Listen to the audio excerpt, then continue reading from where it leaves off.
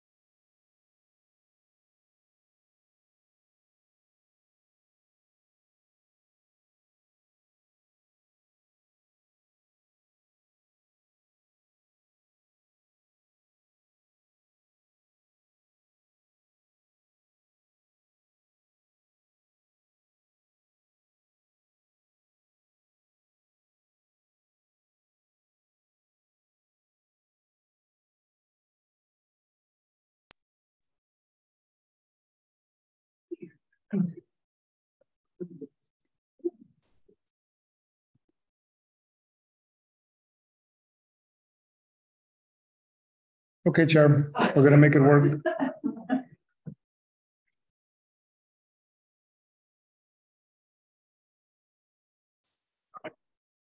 we're gonna be.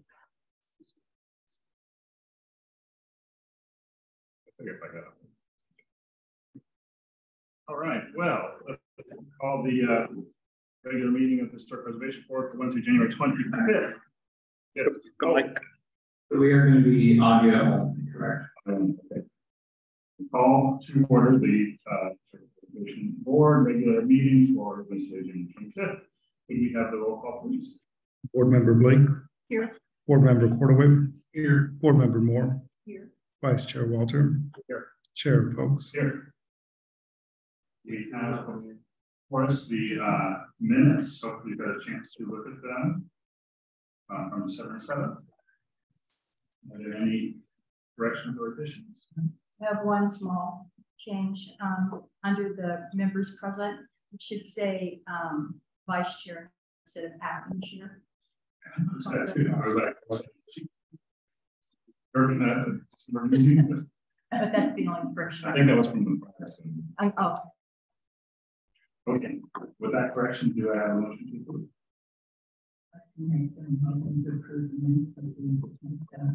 Excellent. For a second. I'll second that. All right. Second. Good. All right. Any discussion? All right. Well, I would like to clarify one thing, and there's reference to 3 homes being added to the Mills Act list, bringing the total to 11, whereas a total of 10 were for a total of 10 was originally approved. That is factually correct. But is that something to be concerned about, or are we not following that? It was a cap that the city council imposed on itself, so they were able to simply disregard their own notation. Any comments or questions? All right, so voice votes. We don't have to roll call. We still have to have a roll call. No. Yes. See, that's okay. That's all me on. Board Member Blake. Aye. Board Member Cordaway. Aye. Board Member Moore. Aye. Vice Chair Walter. Aye. Chair Folks. Aye. All right, moving to oral communications. This portion of the meeting is reserved for individuals who address the board on matters of community interest not on the agenda. Anyone limited 3 minutes? Anyone like to?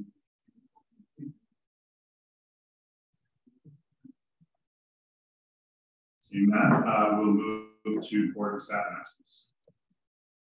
So it's in an agenda. The California Preservation Foundation will be hosting their Historic Preservation Conference in April for Mason, San Francisco. The city does have funding to bring 2 board members along with myself to that meeting. So if you're interested in coming, send me an email, and we'll see if you have more to do to come to some process of who would go. Excellent. I have a conflict, so I will not do. Hopefully, we will have to open.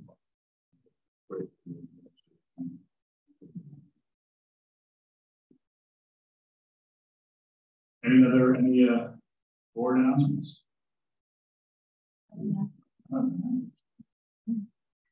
All right, so we'll move on to new business. It seems like we just let the chair and vice chair, but apparently it's been a while. We also have the SARC advisor for 2023, and we talked about that last time. Anybody want to have a refresh our recollection on that? So yes, we do have the 2023 chair and vice chair. So for the municipal code, that is elected beginning of the year, your first meeting. Now, the board also needs to select an advisor to the Site Architectural Review Committee. So the SARC is a subcommittee of the Planning Commission that's chaired by the vice chair of the Planning Commission and then the next person in line. So the code requires that whenever the Planning Commission considers an application pertaining to a certain resource, that a member of the HPB serve as an advisor to the SARC. And so as noted, we do have an item that will be considered by the SARC at the February 28th meeting.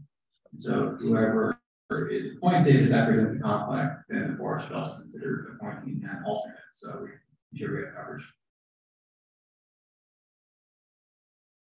So we're looking for four roles: chair, vice chair, SARC, and SARC. I mean, potentially, an alternate is not necessary unless the individual selected has a conflict on which should not happen because the 28th is also the night of the tentative joint Planning Commission HPB study session. So that study session would begin at 7 o'clock and the talk would begin at 6. Hopefully, it shouldn't be a conflict, but if there is, just be aware of that. Any questions of Daniel on this? All right.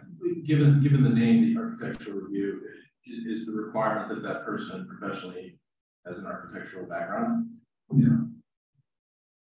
In the Planning Commission and Design Architectural Review Committee, there's no requirements other than being a resident of the city who's older than 18 years old. Anybody who's interested can serve in that capacity. And generally, this is so in situations where the Planning Commission is rendering a decision, that application would also separately go to the HPB. So this particular application will go to the HPB, the SARC, and Planning Commission. So we actually recently changed, today changed the scheduling for that item. If I recall correctly, we'll go to the HPB first in February, and then to SARC, and then the Planning Commission for decision in March.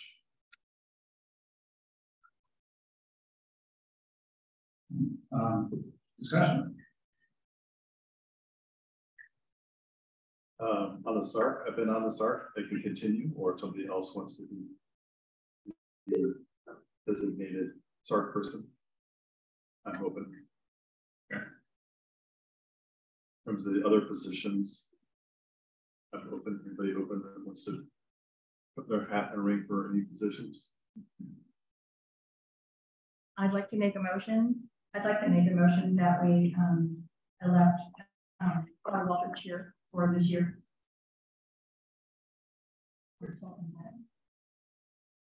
All right, we're doing a separate assumption.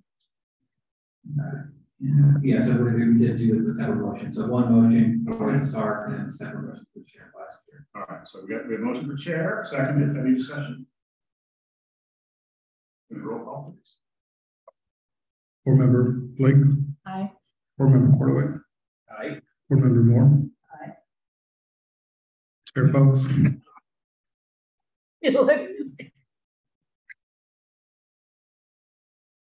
All right. Well, congratulations. All right, thank you. Thank you. So now that acting chair in the minutes, now person that's back.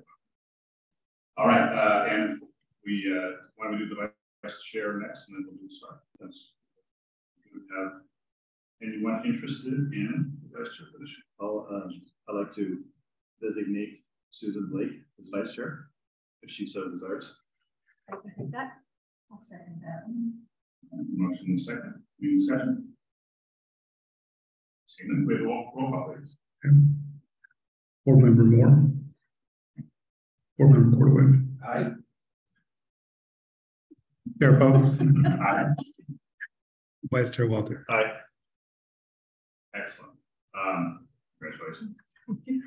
And the SARC advisor, again, you said you're welcome to continue, or somebody's interested in being on that.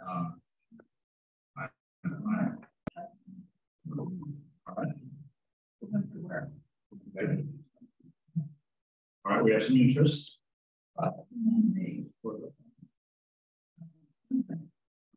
We have a second. Second. All right, any discussion? Blake. Aye. Board Member Moore. Aye. Vice Chair Walter. Aye. Chair Boats. Aye. Excellent. Congratulations to all of you. You're already in by acclamation. All right. So I turn this over to you now. Does it happen now or the next meeting? It happens now. That's my thought. There you go. All you do.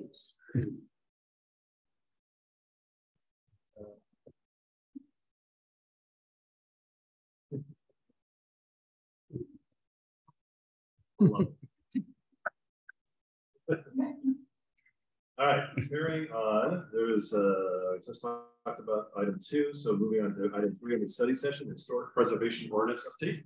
Yeah. All right, you have to give me one moment to share this far. No worries.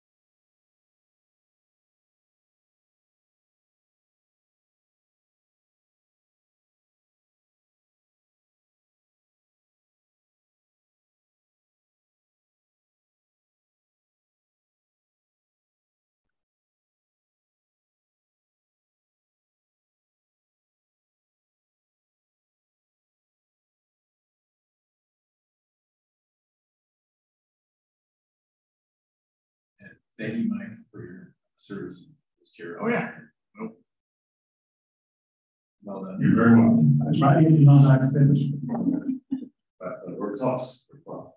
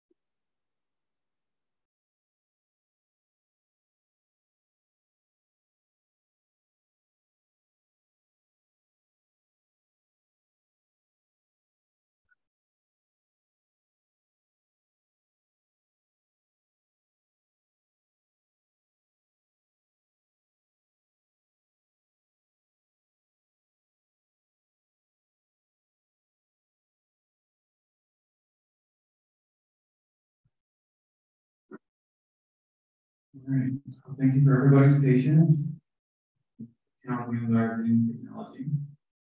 So this is the third study session on the historic preservation ordinance update. We have already discussed previous meetings involving penalty provisions, permitting requirements, and now we are discussing the Mills Act program. So this would be the conclusion of the three-part study sessions.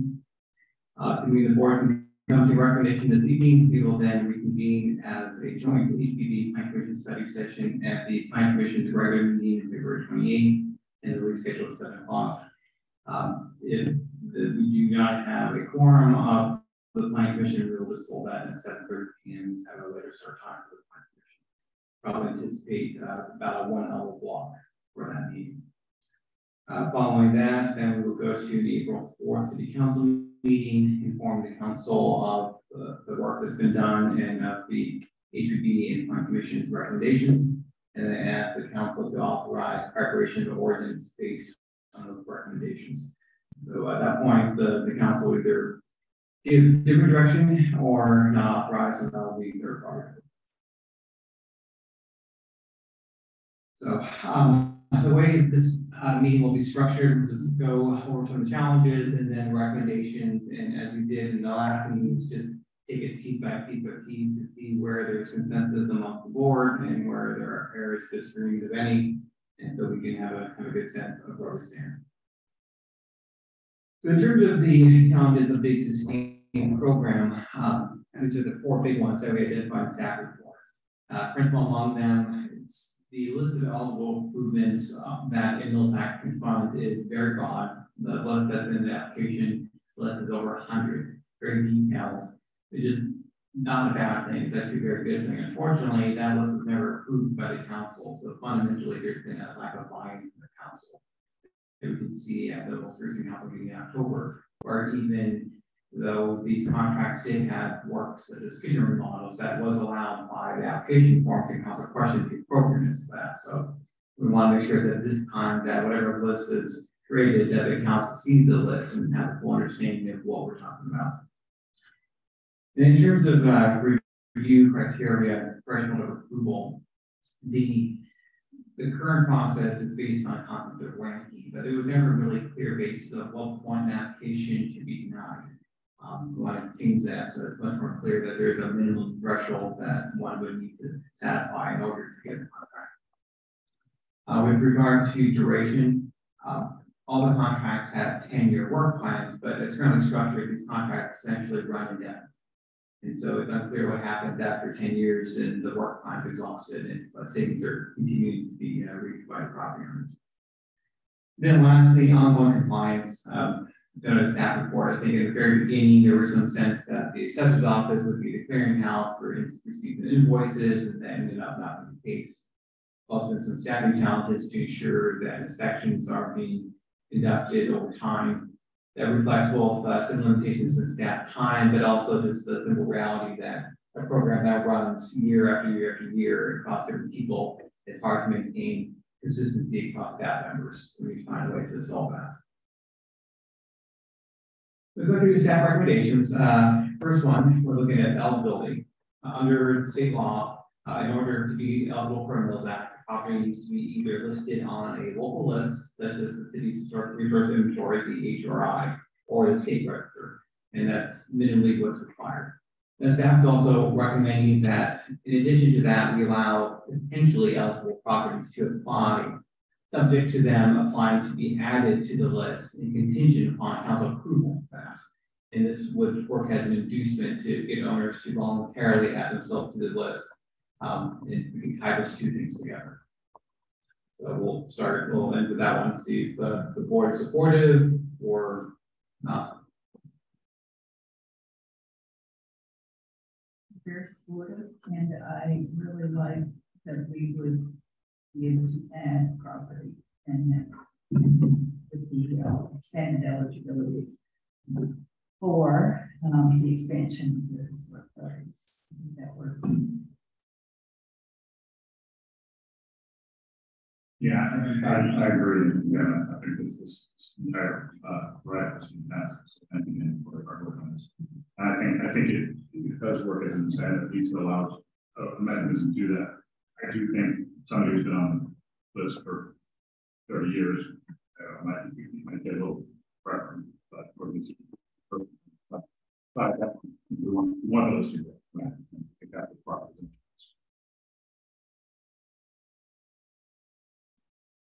Thank you, Daniel, for what you did here. And I think the eligibility requirements as far as the types of projects that can be tax deducted, I think importantly, as you go down that matrix is in line with the conversation we had with City Council in October, where it's not just any expense. A new toilet seat is the favorite example. That it's in line with the projects that would require typically historic preservation board approval. That's the alignment there, and that was supported, that idea, particularly by the mayor. That was, but as well as the rest of the city council. The 5 per year limit, yeah, I don't know how you apply science to that. I just think so that so long as there's room to grow it every year. Yeah, so if I can expand, so moving forward on a number of contracts. So we're looking to recommend getting away from an overall cap, which is very arbitrary, and obviously to some degree everything's going to be somewhat arbitrary, but trying to have a 5 per year limit as a starting point so that we can see how the program is working. And my conception of how this ordinance would work is that the bones of it, the fundamental aspect, would be codified as an ordinance into the municipal code, but certain elements, such as the number per year, could be adopted by council resolution. So after a few years, if the program is working, it can be administered effectively, and it's fairly straightforward if the council is willing to allow more per year. But 5 feels like a conservative number that we can give you.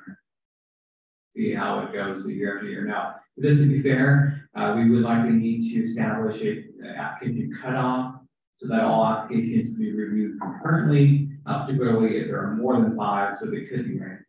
And then we would need to make sure that they can be reviewed, considered and approved in time for them to be reported prior to the end of the year, so they can take effect the following tax year. Right. So is the board on board with 5 per year as a starting point? Yeah, I would agree. And I know we talked a little bit about that, so I always forget the city's calendar years starts in June, fiscal year. Or would this be a calendar year? This would be a calendar year. So in order for the tax savings to begin in next tax year, which starts in fall, the contract has to be recorded before December 31st. So then with the idea that we would do cutoff sometime in January, February of every year? Yeah, probably be more mid-year. That would be enough time between then and before the end of the year to do its normal process. I'm just picking, like last year when we had it, the year before that, it took 6 months to a year for that process to go. Correct. I mean, that's also because we didn't really have a lot to work with, and a lot of it was kind of ad hoc, trying to create a system to compare the applications, but ideally this should be a bit more straightforward. Okay. Right. So June would probably be a fair time point that would give staff a couple months to review at most, and then go to the board, and then go to council to then execute the contract. And that would interfere with, I know we always had the, after mid-year of June and July, there was the work, I can't think of the word right now, the work plan, you guys had to develop your, well, for the city council, they tend to be busy towards the end of the fiscal year with a budget. So they're working on budget, all the department heads are working on work plan items, which are all the activities they want to do the following fiscal year. So, but if staff accept the application in June and the board's looking at it in the summer, the council's reviewing it in late summer or fall, which is a slow time. Because okay. So I'm in favor of both eligibility and the number of contracts. I think that all makes sense. As am I. Okay, and then looking at consideration criteria, trying to create kind of a minimum floor of what is acceptable in terms of a proposal. The proposal that did not actually meet the consideration criteria basically wouldn't even be brought forward for consideration because we just don't even meet the criteria. Try to keep it simple in a way that just reflects what the council is trying to say and making sure that this money is used properly. So first off, demonstrating that at least 100% of the savings is reinvested back into property. So you have an investment savings ratio, dividing the expenditures by the tax savings of 1.0. And then secondly, showing expenditures of at least $100,000 in 2023 dollars. Now, this number here is kind of an average of the current 11 contract, which showed savings of $105,000, but actually expenditures of closer to $160,000. The idea here is that if the city is going to go through an effort to hold public hearings, review documents, report contracts, and have oversee a contract for 10 years, there should be issue orders. The $100,000 seems to be kind of a fair point based off the current contracts they have approved. Now, obviously, this would mean that if a homeowner does not show expenditures of over $100,000, then they would not be eligible. Now, that may not necessarily be a bad thing because that would imply that the property is in relatively good condition such that they do not need it for that contract. But this number can easily be pushed up or down depending on the board's discretion for recommendations to council. I do want to point out that so that's our target is the 1.0 investment to savings ratio. Therefore, the element, just keep in mind, we've looked at historical data based on the audit that we talked about a couple months ago, where we were very liberal with the amount of expenses that were eligible. Therefore, the ISR numbers here could be considered a little bit inflated. Just, but at 2.77, 2.35, okay, maybe if we put the new standards of what is an eligible expense in there, you'd have maybe something more 2.2 or 2.0.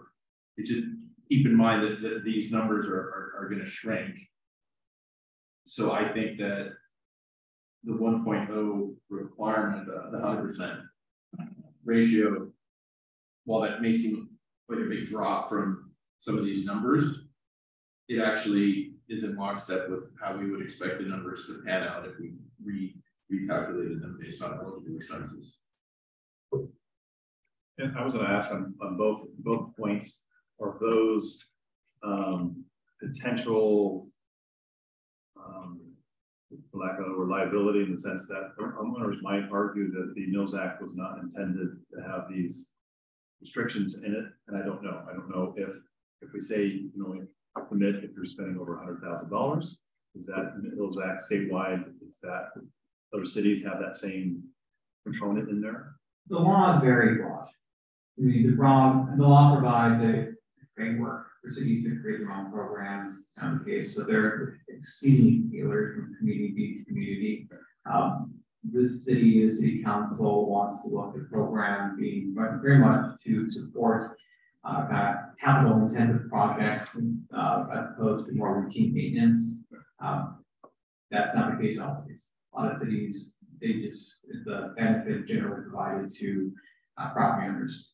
Some cities actually, one city in particular, the city of Orange in Orange County, uses the Mills Act as their means of historic preservation. They don't actually have local historic preservation at all. They just give out Mills contracts to anybody who wants them because that's how they get people to preserve their homes. So the program is very broad. This is well within the range of reason. It's not arbitrary and it's knowable up front. So you know what you're getting into, and you don't like it, then you don't have to apply. I'm in favor of staff recommendation. I think it's a good, it fits with our current Mills Act house. It gives us apples to apples, and now we're talking about comparing, one house versus another, we have more than 5 a year. And I think over 10 years, even for a modest historic home repair, we're going to be spending over 10 years. It's not all year one. Right. Yeah, and I mean, it could be all year round. Maybe you could spend $100,000 in year one, and you're spending the rest of the time recouping your savings, and that would be perfectly fine. If you have one big project. So one question that if it's we're basing on 10 years, but we said the contracts are going to go further past 10 years. So then if they do all their work within the 10 years and then they're done, and this contract goes on 15 or 20, then isn't there concern that they're now still benefiting the savings beyond the 10-year point? Yeah, I mean, well, we'll get to that in terms of duration, but yes, I mean, this is that a 10-year benchmark. This is assuming that $100,000 of expenditures and $100,000 of savings within 10 years. Obviously, there's that relationship does change, and we'll get to that in the next slide. I'm a bit.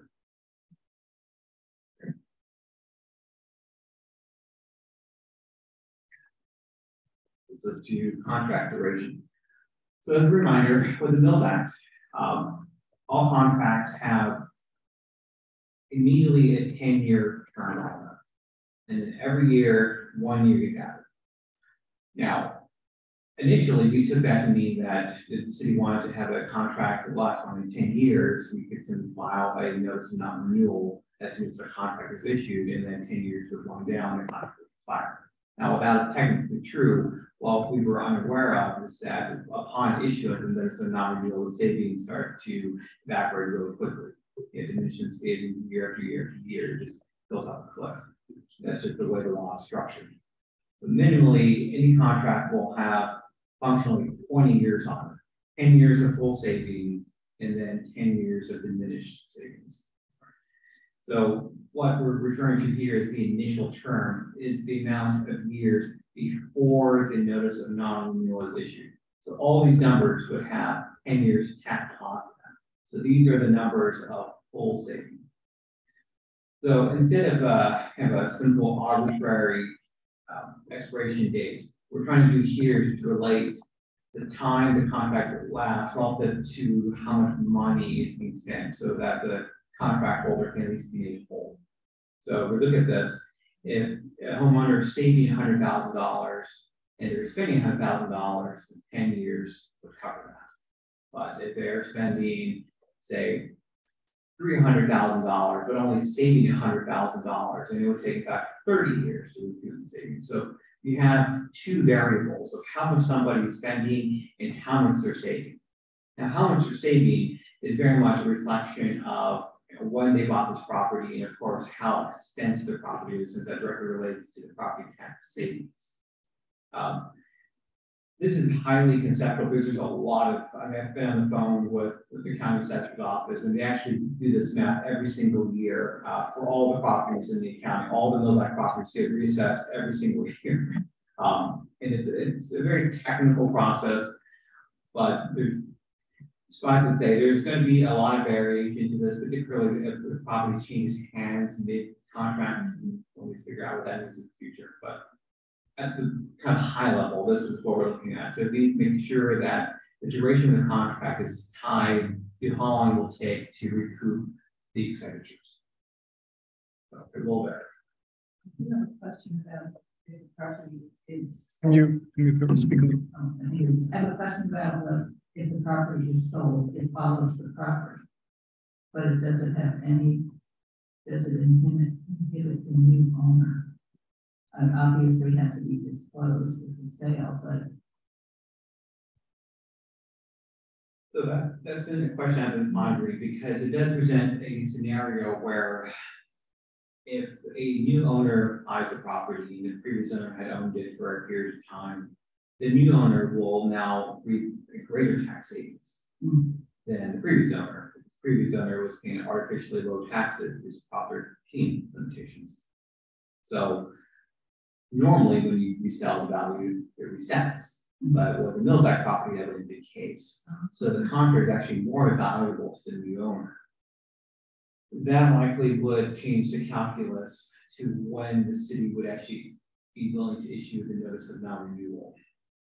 So if this was a certain, the understanding was that the expenditures were going to be recouped over a certain number of years, and then with a new owner that changes, then we would need to have a conversation with that owner and see either we would just need to terminate the contract earlier so that there's just not a lot of savings that are being unexpended, or that new owner would need to voluntarily offer additional improvements to the property, and we would either sign a new contract or an addendum to the existing contract. Speaking from experience, there, a historic house is going to need, 10, 20, 30 years. It's going to need constant work to keep it up to par without dilapidating. So, it would be a big benefit for a new owner to have that, but they also have to want to love that property and keep it the way it is. And that is the purpose of the Mills Act, is to not lose historic properties. Yeah, and that situation can be very specific to each property, exactly how much is sold for, how much the savings are, and what work still needs to be done in the property.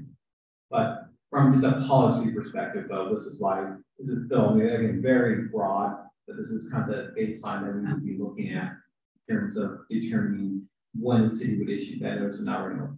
Now, I mean, strictly speaking, the staff recommendation is actually we would inform the owner that we would be seeking to issue notice of non-renewal, unless at the end of this term, the owner has additional work that remains undone, or they can demonstrate they spent far in excess of what they told us they were going to spend, and they need more time to recoup that expenditure. And then if that were the case, we would bring them to HPB for recommendation to the council, and either a new contract or an addendum to the existing contract. Either way, just to formalize that the city either recognizes that, yes, you've done a lot of work, you've documented it, you get another 10 years, or yes, you're going to do this extra amount of work, great, and here's your extra 10 years. Or it could be they just exhausted what they need to do, and then the contract will just come to an end. Thank you for clarifying that. Just a comment. I really love this chart too in setting. Maybe not. There's some rounding. Yeah, but what I like about it, it really does create some flexibility we talked about before. It gives us, as you said, it's a specific project that somebody has to do, and that's really all they plan on doing for the house. It puts that back in circulation for somebody else to use. But as you said, there are flexibility if you are having ongoing or continuing work. And the homeowner, because we're talking about not the second 10 years, they still get savings in excess of the work they did. It's just not multiple times. So they're still in a net positive position with an improved house, which I think is nice. But you also, you can tailor it to the project. So I think that's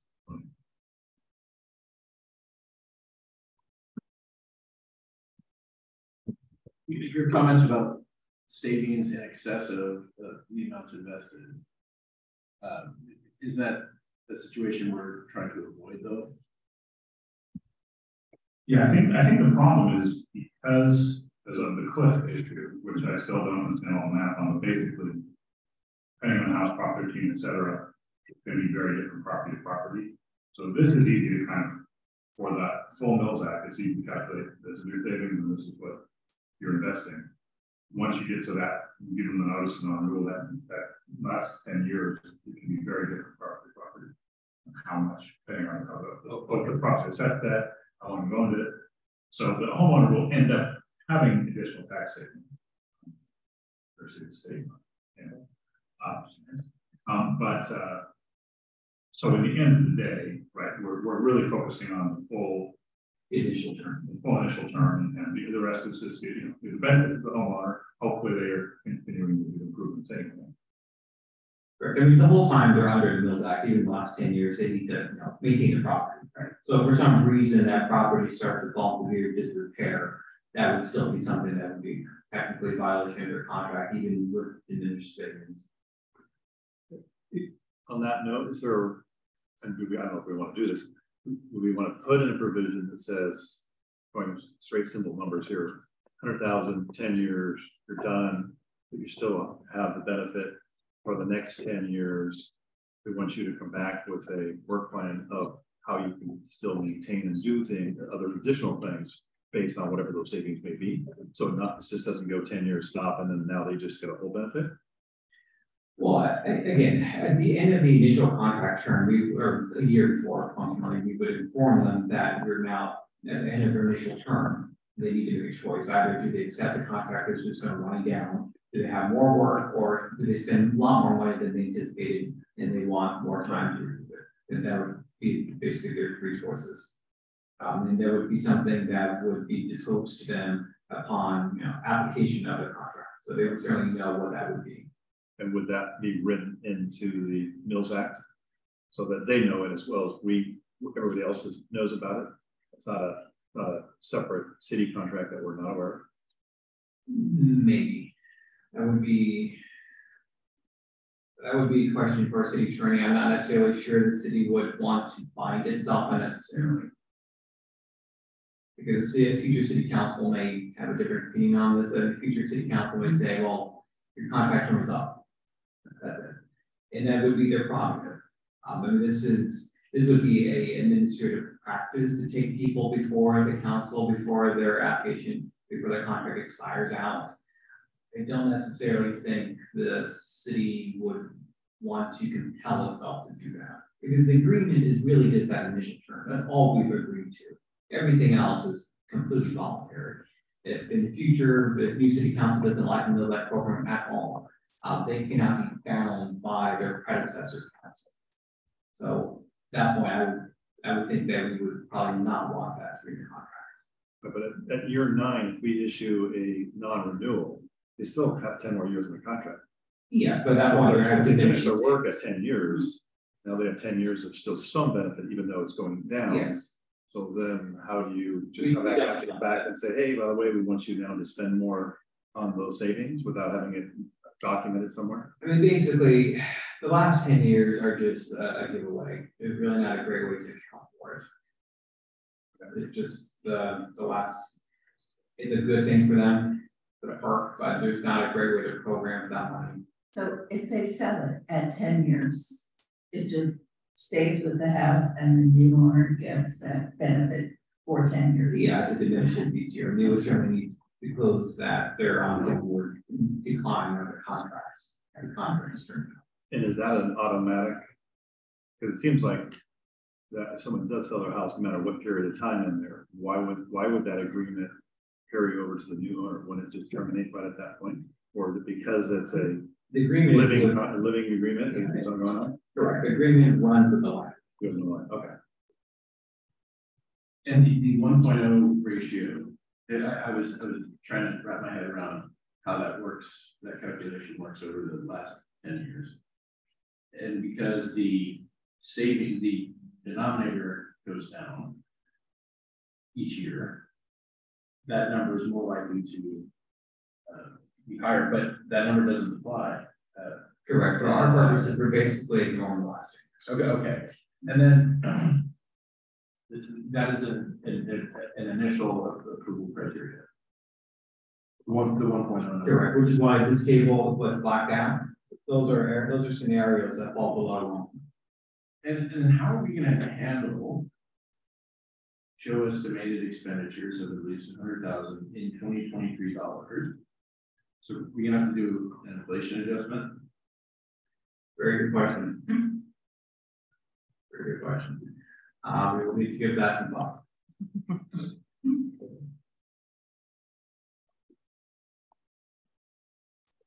Yes, again, just one question on the whole Actually, that actually may be an argument for not actually extending contracts beyond 10, 15 years. The inflationary factor are going to be, because we have a few more years like this year, but I mean, that's fair. Yeah, no, that's absolutely fair. Well, you can also tie that to the CPI index too. I mean, a lot of times we do that, so you have that as a threshold. So it's not necessarily something you have to come up with some voodoo magic per se. We can use processes that are already in place for other loans and things like that to justify it.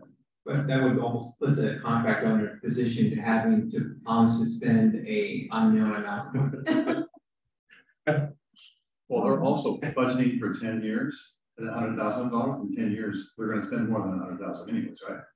I mean, and you can also argue that dollar today is going to be worth $1 next year, so they're going to end up, everything's going to just go up, and nothing goes down. Yeah, until we move to Mars. That's a whole new story, but it's all going to go up. So they're still going to 100,000 And you can also argue too that both sides of this equation are actually being adjusted for inflation currently. I mean, a lot of ways, your property tax savings under Prop 13 and State Mills Act, it does add up every year. You're saving more and more and more because otherwise, without that protection, you would have been paying more and more and more. So in a lot of ways, your savings is effectively going up as your expenditures are going up too. So there could be an argument that both numbers are basically normalized. Well, in the end, we're not trying to make this a penalty. We're trying to make it an incentive. So some of it we're talking about allows just so we can understand all the parameters, but ultimately the city will decide how they want to do it. And it may not be as hardcore we're talking about it. It may be, look, we're going to keep it simple so they enjoy it. We know they're going to get a benefit after the fact for 10 years or whatever. It's going to be less. But you know, we're talking right now, we're talking 11 homes, not thousands of homes. So we're trying to get a few more in there. So you only have 131. Right. There's no balance. Right. Yeah. Yeah, I just want us to be cognizant of the fact that the savings number will actually be adjusted for inflation as is, because that's how those calculations are made by the county. They put it in the inflation carrier. Is it the expenditure? It just need to be cognizant that there's going to need to be some math. Yeah, I mean, but again, this will never be a perfect calculation. This will always be kind of a rough approximation. I mean, speaking with the county, how they do the savings is very detailed because it actually takes into account inflation, which is strange because no, it's based on a rental basis. I imagine some properties will end up spending a lot more, and there will be a handful that spend less, but it's just at the outset, we want to at least make sure that the plate is set so that at least there's a fair understanding of both sides of what's expected, right? Right. It just, if we codify statements such as $100,000 of expenditures in 2023 dollars, we just need to anticipate and we'll be math involved. Well, so actually, when I was saying $2023, I didn't necessarily mean for purposes of looking at over 20 years from now. I meant that if our first contract were evaluated today under the new program, we would be looking at expenditures in $100,000 today. Contracts in 2024 would be $105,000. So that's the number. That number would change based on, and we would just update our applications to for. It's a baseline. That's a baseline.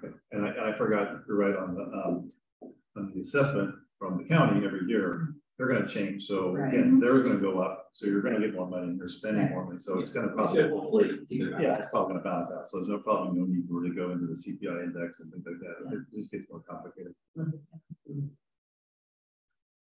Okay. Well, so is the board generally in agreement with this approach? No, what I didn't know. I mean, is there any desire to have maybe a cutoff? 25 years, 30 years too long? Just get a little bit 20 years. I think it should be 20. We've had this discussion before, and there wasn't a time when I think most people agreed that 20 years seemed like. I just want to know, this is the recommendation. If the board is comfortable just providing something, I mean, I still think it should be relative, but it can be still a strict cutoff where in no case shall you ever go beyond 20 years. That would still allow people that would allow variation based on expenditure relative to savings. And I, of course, will love it if it's a center because I want to see those houses stay 50 years from now, even more than him. I always want a historic house to remain historic and not be photos. Yeah, I guess from my perspective, I'm fine with the 30 years, given that almost kind of 20. I think what's more important is what Daniel said earlier, which is this is not a cliff you fall off, but as long as you're doing more improvements and more things, you're already in the queue, you already have those active. The way this reads, you are likely to get another one, right? So it's not, you just had a new Mills Act contract coming out because you've shown such good progress. Right. So to me, it kind of is, you have a lot more proof of your work that you have to go through. But the idea is if you're continually restoring a house, it doesn't, you're not going to take it out of the pool. You can still provide. And the way the math works, if you chart it out on a graph, think you've got 11 houses right now, even if they're phased out over 20 years, I think every year though you can add 5. So it's going to be sort of a increase parabola. So it's going to be up and to the right and then flattening out, but never going down. With a lot of pressure to develop into vertical and cram. So I would say no. With historic houses. I'm saying that the number of houses that will be eligible for Mills Act is always going to go up. Oh, really? That's not the math I figure. Yeah. It will be nice. We just need people to sign up. Right. Yeah, exactly. There's an allowance though for it always to go up. Yeah. The derivative of the two creations will be less. So I'm not hearing a consensus for a hard cap other than just the relationship between the two variables. Well, I think we were 20, 30 or not, but I think, yeah, to me it was to have some cap somewhere. Or what? Well, just like the chart, right, that then it has as 30, right? So you can apply for up to your initial application, and really 30 years or 40, you have to add 5 to 10, so that's 4 years. Oh, that's fine. I won't be here to For me, it was just trying to make sure that this is a benefit, and so there's an incentive not to do this over 100 years. You want your house to be preserved sooner than later, so that it's going to stay stronger, rather than if someone comes in and ends up doing little bits and pieces over a long period of time, then they're always chasing. They're just about being done with one thing, and the thing that they could have done before now catches up, and you're just a vicious circle. So if it's an incentive to get it a little bit faster, then I think that would just be a benefit. Yeah, and I think that what I like putting in, I thought I did on the 30, is really more about the numbers, is that if you're in a situation where your savings, where you want to do a really big project, year one, right? And in the middle of a big project, I know it's really expensive, but it is costly. So then if you can lock in, yes, I'm going to get back it's going to take a while, but I'm going to get back over 30 years. To me, that's what sold me on the 30, is that you're getting, for an initial heavy expense, you're guaranteed, whereas you did the 20-year cutoff under this same chart, right? Then you would get, you get 2/3 of what you invest in. Right. Well, I think ultimately it's going to come down to, if we're using 100,000 as a baseline, you can apply for this, different 100,000. Someone comes in and says, I want to spend 300,000. Then the city's going to negotiate what that duration of time really should be to make sure that they get the benefit. Well, again, that's what this is trying to do. And remember, the city, us. And so, yes, I mean, it depends. I mean, $300,000 can be recouped. It depends on how much you're saving. I mean, if you're saving $100,000 every 10 years, then we take 30 years. $300,000 every 10 years, you can save that in 10 years. I mean, it's relative to both the value of the property and how long you own it. But fair point in terms of trying to push people to work faster. I thought that. So comfortable balance between the two. Because arguably, you just run this, keep moving right. I mean, 40 years, 50 years, and how long is too long. But argue that there has to be some limits. Well, the other thing too, that I think historically, I know when I bought my current house years ago, it's that on the average, people live in their home for about 7 years.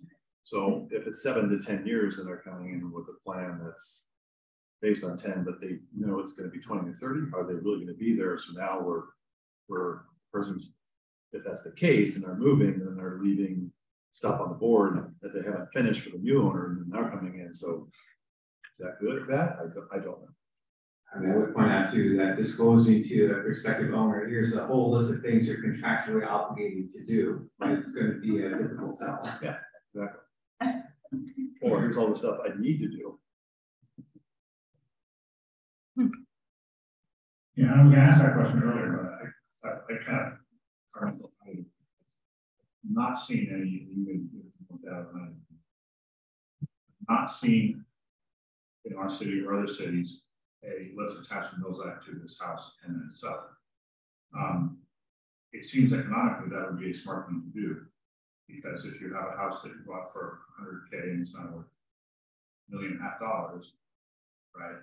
And you've got the Mills Act, so you really, you know, when you sell that house, you're not getting the full assessment, you're getting something in between there, between 100 and a lot less. It seems like that's a huge incentive for the buyers to overpay because they're going to have such a lower assessment. But I haven't seen that in any other cities where there's been this, let's attach a Mills Act and then swap the property. I mean, if it were an open-ended contract where there was more flexibility, I could see the value add. But if the contract comes with strict terms as we're proposing, then probably less value because it comes with a very specific list of things that you need to do upon purchase. Well, I think that's good because I think you don't want it just to be used as a tax mechanism, right? Yeah. Who are buying a house because they want to preserve it, not buying because they exact tax rate. Oh, yeah. Limit on number of years, 20 years, 30 years.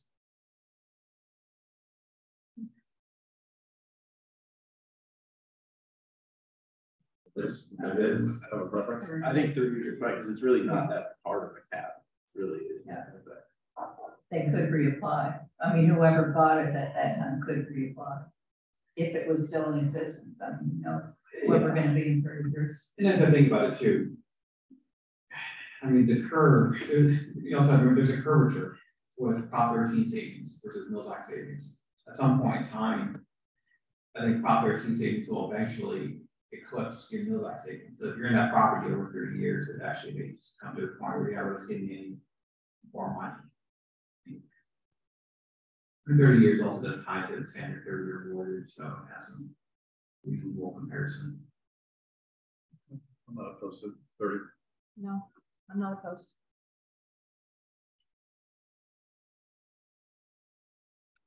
So just for the record, consensus that it's a 30-year. Yes. Yes. Okay. In terms of review process, most of this is pretty procedural. The application package that we have was created over 11 years ago, I believe, so that will need to be replaced, and we've kind of brought into modern times and cities, my government online and geo permit platforms, so that'll be something I work on. Other side of this. In terms of application fee, you know, the subcommittee did find that city's current $1,600 fee is kind of typical. So staff is recommending no changes now, but just evaluating probably over the next couple of years. It's likely the process will be quicker and less staff intensive since it'll be much more simple. So we may be able to recommend in the future that the fee actually get reduced. 1 or 2 years of experience will let us know if that's the case. In terms of pre-application inspection, the subcommittee did recommend that we do that. So that would basically be kind of a courtesy service. A planner would go out to the respective property, this property owner to look at the home, explain what the program requirements are, and just provide kind of this advice. This is an application that would maybe be worth the Mills Act or the planner's and obviously the homeowner can do what they want to make their pitch, but it would at least provide opportunity to try to discourage somebody who probably doesn't need the Mills Act. Well, let's say on that, it will be a little bit easier now that we're doing projects that are available will be exterior primarily at the moment, so it's you will see it easier, unless it's something interior because of fire life safety or something else that's unique. But most of them are going to be exterior based, so inspection wise and reviewing would be a little easier. Okay. I mean, this is really just a slightly enhanced level customer service everywhere we provide. I mean, a big part of the planning department is just provide guidance and feedback and people ideas, let them know if those ideas have any, you know, they're viable or if they're just completely other parts. Same idea here, we just be doing it at people's homes as opposed to say. I just want to say I really like this idea, and the two relatively really go together. I think the application fee, as you said, is fair given the jurisdictions and staff work involved. I think for the homeowner, it's really this is before going to black box and might be whether you were like they approved not and you really know what they find. Whereas with this pre-inspection, you're going to have a pretty good sense of, at least when the staff person goes out there, you've got a bunch of stuff that fits criteria for you, and you really don't. And I think that hopefully encourages homeowners to say, gee, I'm applying for the right things. Sort of investments. Yeah, I think it's a great idea on two fronts. If you're going to ask somebody to pay $1,000 for an application, they want to see some, bang for the buck, and that's a great way to do it. The consultative process, because we've also talked about it here, an education process for those that buy homes in the inventory that are historically significant. That is not a consistent process. People could buy homes and really technically, the realtor should want to, but it doesn't always happen. This is a way of saying, hey, by the way, just in case you didn't know, if your home is, on this list and there's some things, it's kind of an outreach program.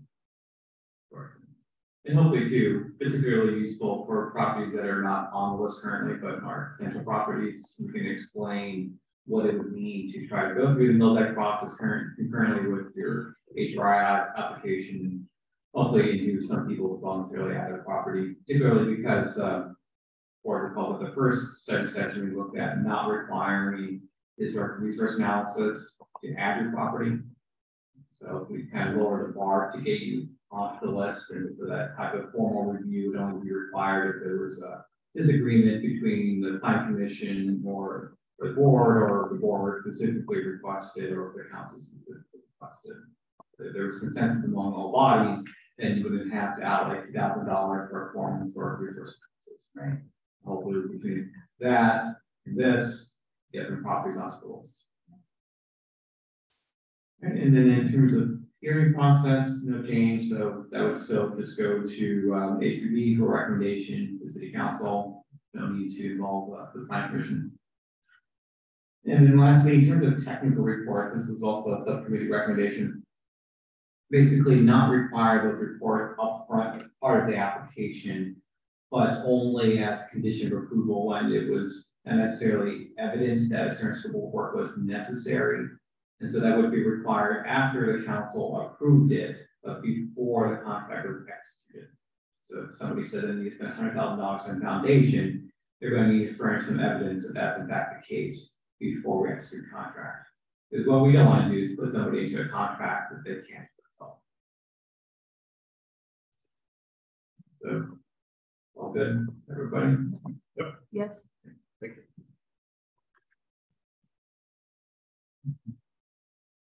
Now, in terms of conditions of approval, I'm recommending that the new ordinance have a specific provision that allows the city council with HPB recommendation to impose conditions on a case-by-case basis. So these conditions are going to be specific to your property. So for instance, if there's a property that has clearly a legal addition, then the city would require that, to be demolished as a condition of the Mills Act contract. And we could work with the owner for some of these things that we need to demolish it in year 2 so that there's enough time. Or if the property is maybe not great repaired, landscaping is replaced, fencing is dilapidated, chain link fencing, whatever the board or the council feel is necessary and appropriate to just improve the property specifically, those could be required. I mean, this concept can go a lot further. Some cities require that you actually force owners to get full electrical inspections, or really anything. I mean, it's an agreement that some things that the city has a priority for some things versus others, so it's could be imposed. But as an open-ended allowance to impose conditions of approval, we could figure that out on kind of case-by-case basis, and then over time, as we learn from different contracts, if there's something that we want to create as a standard condition, we can easily do that.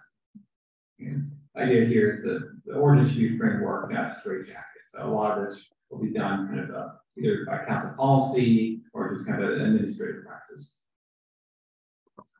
And then in terms of program oversight / annual maintenance fee, so we're looking to use the My Government Online system to kind of require property owners to create an account so that they will upload, receive invoices as they spend money. So instead of asking for the stuff every year, 5 years, just let them upload it as they get. And so we can just have these active case files, and homeowners will just be able to give us materials on a timely basis, and we can use the system to also just monitor in real time what permits are being issued. You can also use the system to create reminders for inspections. The inspections need to be done initially, and then I think every 5 years. And so having to remind every 5 years is long. People come and go with cities, so it's very easy if the person in my position leaves that nobody remembers to do these inspections. And so this would allow the system to provide reminders to the whole planning division. I think that's a really good idea. Yeah. Now, there was a city that we found, San Clemente, who had struggled to do ongoing monitoring, and they actually established a fee that they would use to hire an outside consultant, historic, it was the historian or historic architect. Basically, they would take that money and they would pay the consultant to come out and do inspections on several houses in one day. That might be necessary in the future because as Representative Cordova mentioned, I mean, every year you just add more and more contracts. So after 10 years, there's over 50 contracts. There may be a point in time where we do need to impose an annual fee on property owners. So we would be looking to at least create, the ordinance would have an allowance for the fee to be created by resolution of City Council. So in the future, the staff recommends the council, but if it's not necessary, they can do that for that. But in the immediate term, probably not necessary. Yeah, I like that recommendation, especially to your point about ideally we are going to get a lot more Mills Acts and staff will be overwhelmed. And I don't want that to be a game feature. I think this allowing the council to move that forward creates that ability to keep up, right? And some of this could also depend on what the staffing model looks like in the planning departments. I mean, as you're probably aware, we're planning for a lot of new housing the next forever going. So planning departments everywhere are simply growing, so there will be some more planners. So in time, this may just be something that's easier to be absorbed by the staff.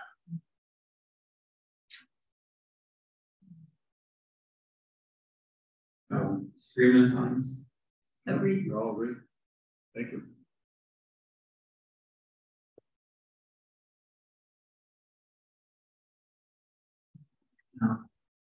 At least all my improvements. So we're going to go through all 90 different line items, just like we did with December 5th. So we'll see where there's agreements or not. This is not a science, but a bit of an art. The council's direction was pretty clear from that. They should fund structural, architectural, and historic integrity or projects that benefit the structural, architectural, historic integrity of historic resources. So we took that term structural to mean both the literal structural, in terms of foundation, as well as basic building systems that pertain to mechanical, electrical, plumbing. And then in terms of historic and architectural integrity, that's kind of the exterior work, looking at a building, just windows, cladding, roofing, anything that makes the home, the character defining features. And there's technically different between architectural and historic integrity, but with historic homes, they overlap so much and combined into the same category. Now, then we also excluded anything that was relatively a minor cost or more routine activity so that we're not funding everyday expenses as deemed by the council. So again, this objective, we're trying to find a balance, but get into it. If there's a question, we went through thresholds of what requires what type of permits. Right. Here we're seeing what work is subject, it can qualify for a Mills Act agreement. Got it. So the same list basically. I did expanded list. So this list was that list, plus the list from the current application, plus the subcommittee's categories, combined together to create a much longer list. Got it. Yeah. It's also there's also nuance in terms of permitting procedure that's not relevant here. So in terms of street facing or non-street facing, that's not particularly important as far as a Mills Act contract. So we pull that out. So here, for instance, looking at patching a roof, that's just a relatively minor work that's ineligible. Now, a new roof that's a like for like, or restoration of an original material, that will clearly be an eligible thing because that's integral to maintaining the structure as well as architectural historic integrity. Now, what wouldn't qualify is a new roof with a different but non-original material. So, say the homeowner, for some reason, was trying to replace their Spanish tile roofing with composition.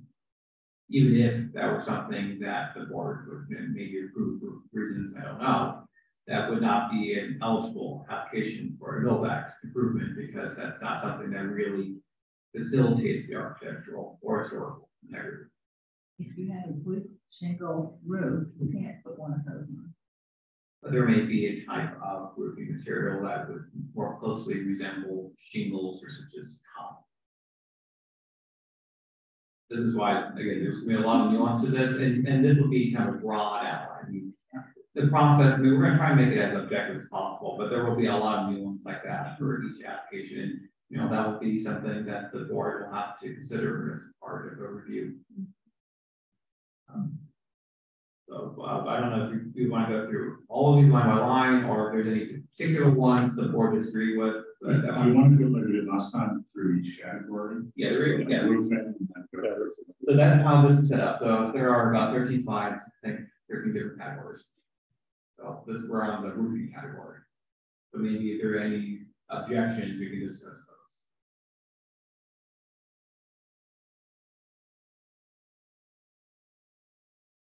I have none under the roofing section.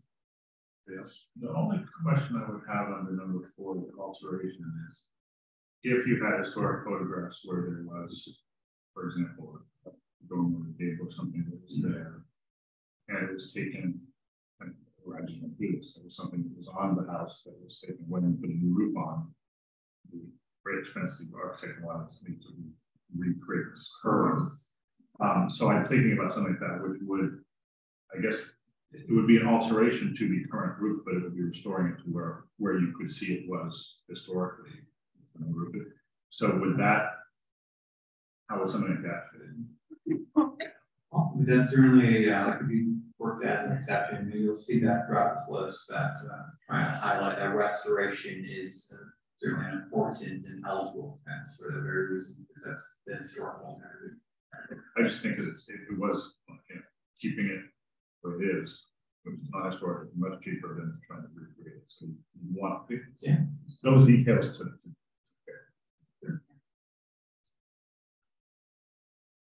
I think the important part, particularly given that there's 90 items, is are we staying true to some sort of guiding philosophy? And the way I read it, and correct me if I'm wrong, that which is ineligible is typically that which would disqualify the house from maintaining beef in the inventory. It's either that, or it's something that's a routine improvement. A routine improvement. And I think maybe just adding it, so as long as we're being consistent with the process, and then adding language in there at the discretion. All these are but mere suggestions. These are our guidelines. However, everything is on a case-by-case basis to be determined by the approving body. Correct. I mean, the reality, of course, is not black and white. There will always be some level of discretion imposed in terms of review and board member more common in terms of exact roofing material that's verified. Okay, so we will add restoration that in terms of alteration to build and remove wood count. All agree? Yep. Takes us to windows, door linings, and shutters. Basically, none of this would generally be eligible unless it's a restoration in terms of number 10 and 12. And then replacement of existing doors, that would be acceptable within the existing frame. So basically, the idea of creating new door openings or altering openings would generally not be okay because that would disrupt the historical integrity unless it's a restoration. So we had an example of that, I think, a couple of years ago on Alice Avenue where somebody was bringing a new window, and they actually have a photograph of the house with that window. So that would be an example where that would be okay. But a homeowner is voluntarily adding a window where there never had been a window, that does not facilitate the building's architectural or historical. Might be something that the board may be okay to approve as part of a permit process, but not necessarily fund with Mills Act tax dollar savings.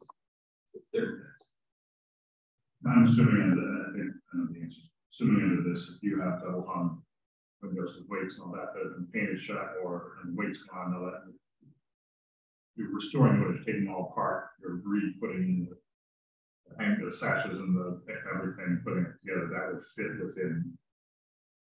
within this. Sure. Because again, the broad thing too is that, I mean, under state law, plus also the city's local requirement, whatever you do to your house also needs to be consistent with the Secretary of Interior standards and the city's local design guidelines. So for instance, at number 9, replacing exterior doors and windows, that needs to be done in an historically appropriate way. So that's always kind of based on something.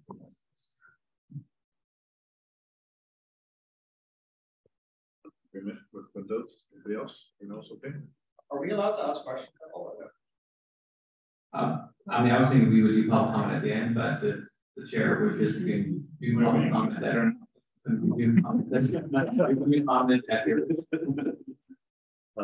If I may ask, is it relevant to what we're talking about right this second, or the previous separation? Windows and just things to last week. Can we run through all these? Well, if you don't mind, let us run through everything, and then we'll look like so. Let's open up the end, and then we can hit some of those specific items. There might be other questions. Thank you. All right, so we talked about roofing windows onto the exterior walls. Okay, so exterior cladding. So much of this would be allowable in terms of the larger scope of projects. Like the full house repainting would be acceptable, but touching up minor paints or that need to be fixed or not. Same thing as restuccoing, provided that it's like for like, and or be trying to change the stucco that would not to a different type of texture that wasn't original, that would not be appropriate, hence not eligible for that. Number 21 is another exception that if you're doing a new type of wall cladding that's different, that generally would not be acceptable unless it were for a restoration project.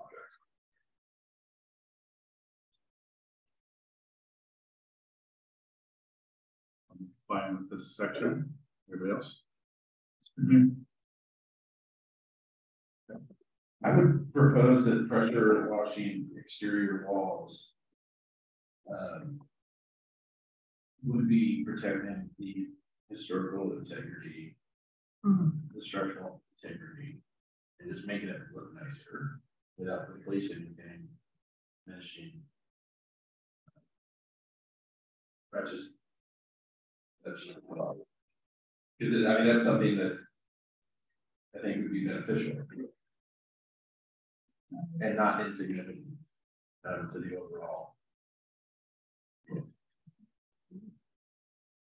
My only comment on that, having just done a historic house, is your pressure washing for the historic house is going to take a lot of paint off. And so pressure washing is part of a repainting job. I could see that in that, but just pressure washing might make your house a little shiny, but you're letting out a lot more water. We've seen a ton of water damage where the pressure washing, when you have copper siding, it breaks the seal, and it actually allows a ton of moisture to get in. So as part of a larger painting project, that would probably be in the budget for the painting project, pressure washing. But I worry just having it as a standalone. I would agree with that statement. I've seen homeowners do pressure washing themselves and really damage their homes by doing it. So unless you have a professional doing it as part of a paint job, I would go along with it, but I wouldn't necessarily. And that would, I mean, somebody proposing the pressure washing as part of a paint job, that would easily fall within one item. All right. So consensus on exterior walls. Let's see, architectural elements. We're looking at exteriors of the building, porches, patios, balconies, chimneys. So generally, repairs would be acceptable. Removal, alteration, new, not the restoration.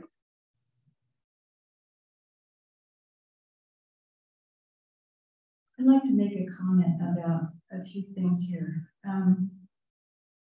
As people age, they may need additional support on porches. They may need different kinds of handrails going up and down the steps. They may need altered front porches or back porches or stairs. And I just wonder how specific we have to be with some of these things that we're talking about. And I'm going to go back to roofs for a minute because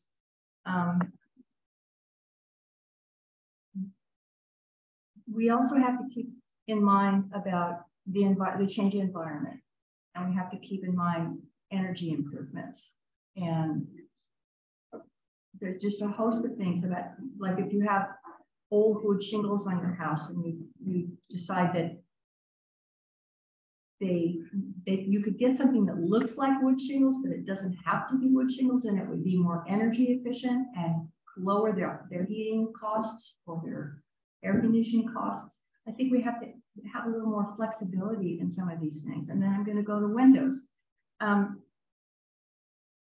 think you can get replacement windows that from the outside look like an original double hung window, but aren't in fact double hung windows. They're dual pane windows, and they are again more energy efficient.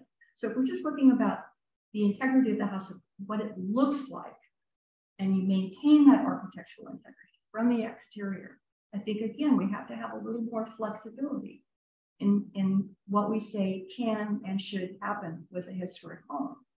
I mean, these are buildings that people live in, and I think they need to be safe and they need to be comfortable. And it's not just one way. That's me. Just one thought on that, Susan. Because I understand where you're coming from. I do believe that, just like the roof discussion, we talk about the shake roof, is that if current code doesn't allow something, we can't. And all these environmental codes are going that way, especially California, we're going to have, you know, the energy commission stuff and do all that. So when those things are, so for example, I'm going to get all of those be pain. In that case, you're replacing the window. We don't trump the state law, so you have to. So I think the rules get you there because we can't. I mean, we kind of secondary over the state. Actually, the state used to be primary. I don't know where it is now. That's what I'm saying. So they come down and say everyone has to be double hung if you're replacing it. Sorry, not double pane. The fact that we want to keep that preservation. I don't know if it does. And if I can speak on the windows, so the exterior door in the windows, number 9. So that's pretty broad. It just says replacement of exterior door in the windows and opening. So what we're doing here is actually protecting the opening, generally speaking. Right? I mean, if you have an existing window, the board member replacing it with a different window that visually looks the same, that would be acceptable.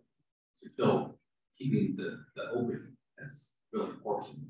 If you were just trying to triple the size of the opening, that would be a problem. I mean, so, and that's where it becomes more elective versus trying to maintain the original appearance.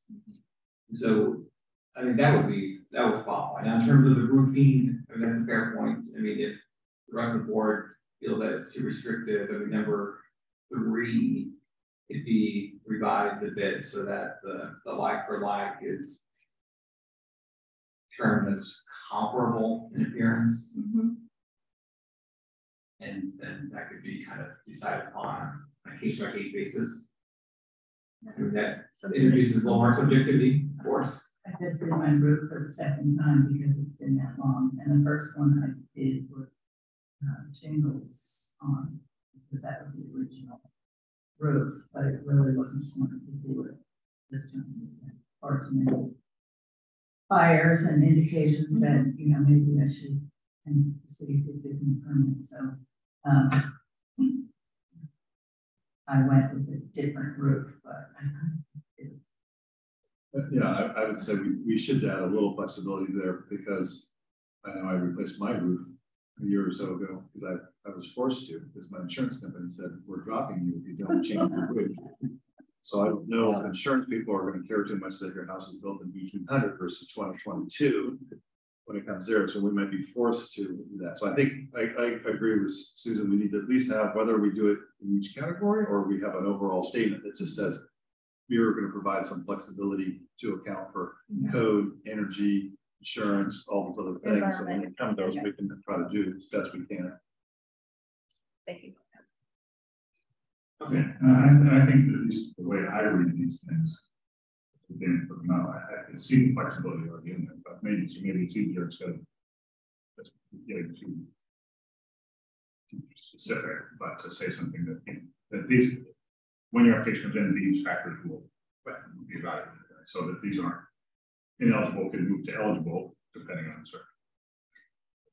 Right, because when they come to us, or have come to us to show their projects moving forward, we're also going to ask them, are they going after Mills Act? Do they have Mills Act, so we can try to dovetail this together and make sure that we're not causing problems. So like I said earlier, some of the things that we might approve over here don't qualify for the Mills Act. So now this is going to have to dovetail together.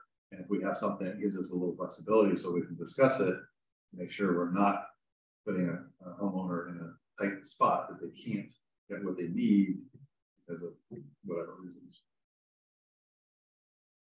That's fair enough. I mean, we have to be a little cognizant of not. I mean, some of these types of requests will require a formal application to the board or to the director. We can't pre-approve something as part of the Mills Act that's still subject to a subsequent city permit process. And I understand it's a lot of detail, but the challenge is that lacking that level of detail in our problem. Because I mean, principles, broadly speaking, are subjective and they can be interpreted very differently. Right? But to some degree, I think I certainly recognize that. So that's why the term restoration is found throughout. A lot of that is very much trying to do that. But in terms of providing more flexibility, I mean, I'd like, instead of the like for new roofing, again, comparable in appearance, terminology that at least gets the end of what we're trying to do. Or I mean, we could also do, or we can chime in on this, is we can just put an asterisk or whatever you want to footnote per those items that we want to give a little bit of flexibility. So they know that, okay, there's 96 items and out of the 96, there's 10 of them that we're going to have a little bit of flexibility because we want to see what they're presenting, what's available, et cetera, et cetera. Yeah. And that way we're making it detailed enough, but also giving them a little bit of flexibility. I don't remember when the Secretary of Interior was written. That was many years ago, and didn't know that California was going to go to the greenest place in the world. Now we have to design and build and everything account for that at the same time.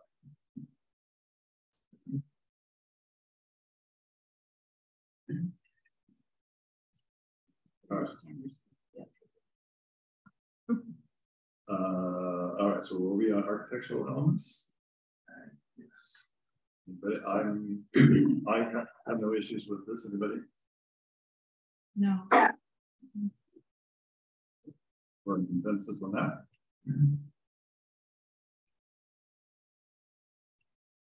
And so the rest of the board is on an agreement with Walter, the aspects where we would identify some improvements as subject to some level of flexibility. Yes, I agree. And particularly if it's to be in compliance with ADA.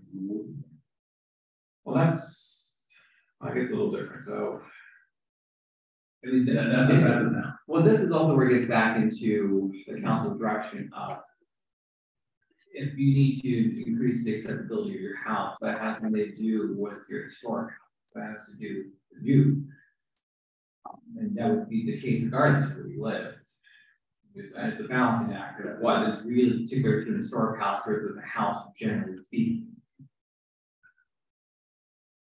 Now, there could be an argument that it's more difficult to make a historic house accessible than it is for a general house, because we wouldn't want us to do a simple basic ramp right into the front door. Right. It would need to look a lot nicer. Maybe it would need to be integrated to look like an expanded porch of some sort. So there could be a greater upfront cost. But we could certainly add this category, accessibility improvements, recognizing that there is greater complexity to achieve such a project in compliance with local standards. But because we're talking, we talked about this in the way. But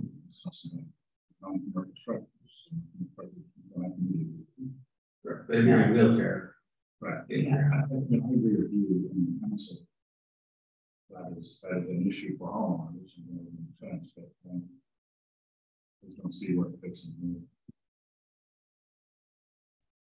Doing that with my mother, and if anything, you don't do it changes to historical components, which you don't want to happen for that, but it seems to fly in the face of trying to preserve the house for the Mills-Act, but with an individual, you're going to have a stairwell, a historic stairwell to have a bathroom and wall and do things like that. So to me, they're kind of unfortunately. I would confirm.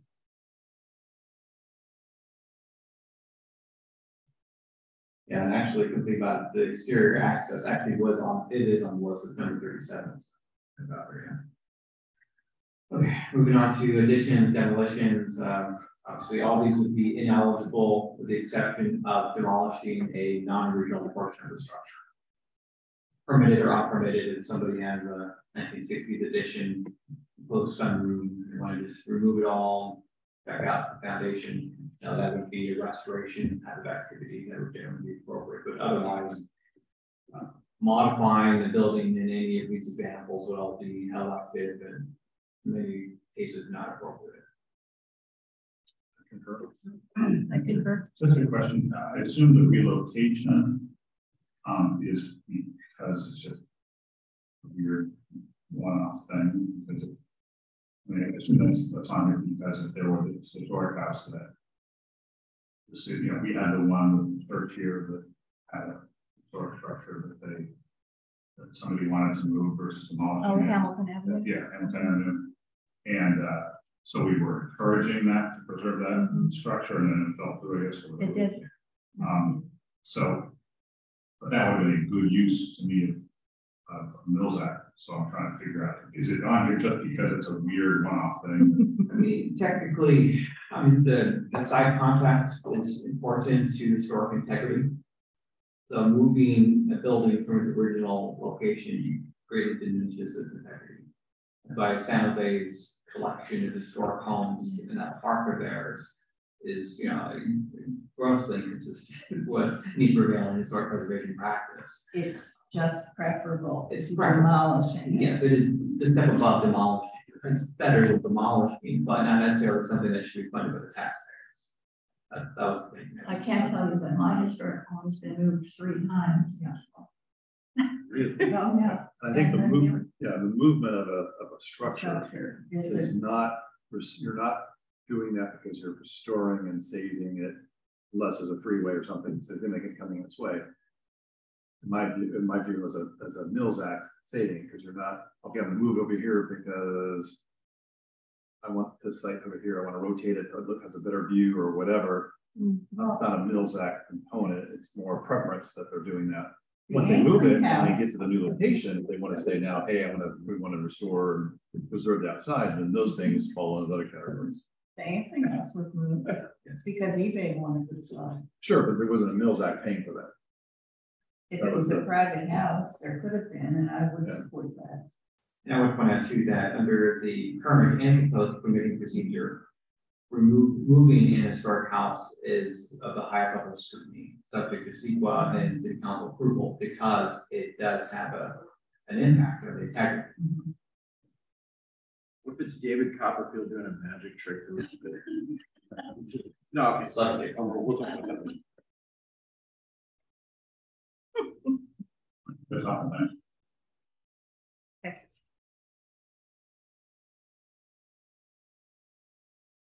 Any objections?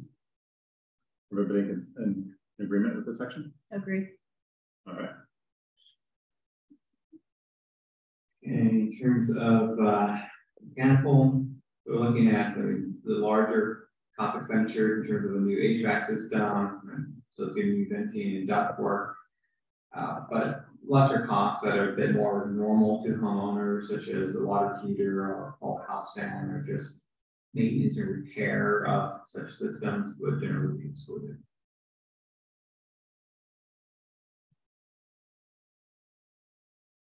Item 38, when it says new HVAC system, so if they don't have HVAC and we're adding it, that would be eligible?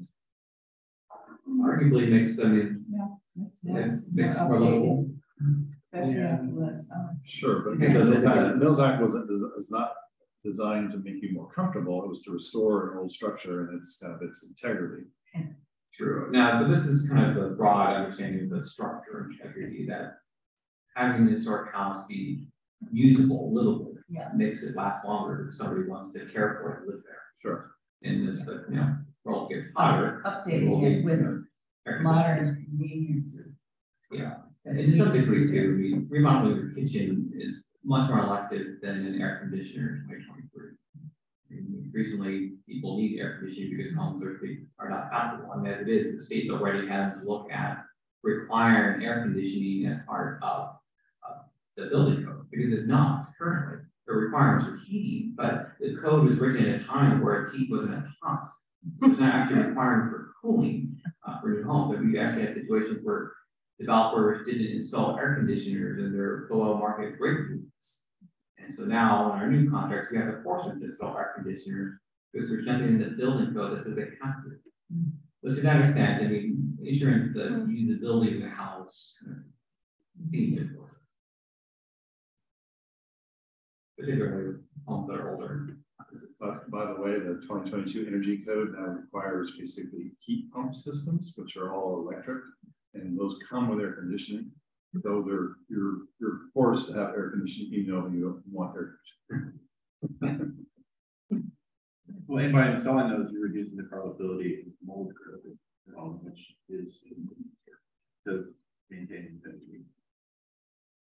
Again, this is where there's art versus design. Right. I'm not opposed to it. My only thing was when it comes through as part of the review and the permitting process, we're going to want to just look at if you're adding air conditioning, you're convincing that's going to be somewhere on the property and just making sure that that doesn't become a deterrent from the look of the building. Yeah, and that's actually a good example of a condition of approval. So somebody could propose a new AC system, and then the condition would require that the condensing unit be behind the house. That's a big part of it. I didn't notice they didn't have boilers.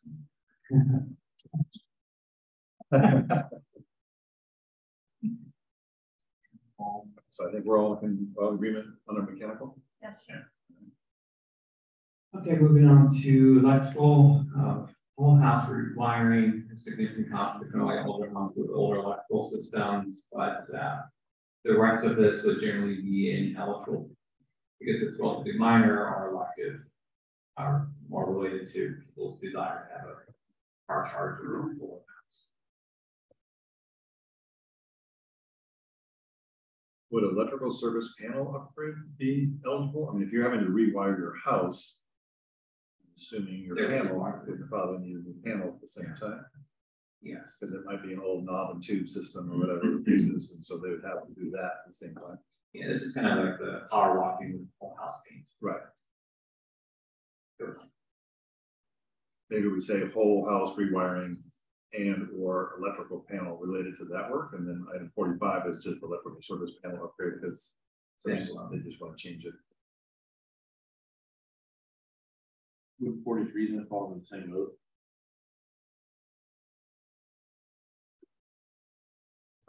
Potentially, because if they have to rewire, they might have to change out all their outlets. I suppose with 43, I was thinking more in kind of a smaller standalone situation as part of a remodel of a room. You may run wiring, outlets, like in the established part. You give the example, we want to mount a TV up in the wall, you want to install a new electrical outlet right there. It's entirely. So maybe 44 is whole house rewiring, and in parentheses associated panels, electrical outlets, etc., with that or associated with that. Yeah, I wouldn't be exclusive. I think there's I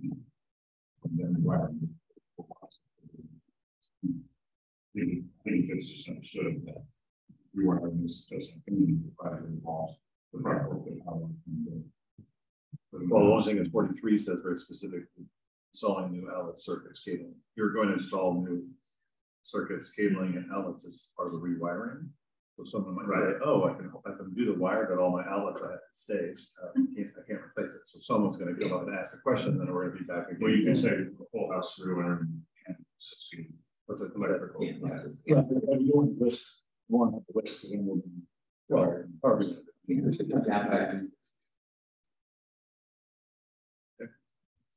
We're all agreement with everything else? Agreement. On to plumbing. So again, having a replatable house, clearly eligible, more nominal work, repairs, particular fixtures would not be eligible. And then in terms of having to run new lines, while that's not uncommon for homeowners, presumably older homes that may be more of a concern for your older lines that need to be replaced. So did identify that as important to the structural. Yep.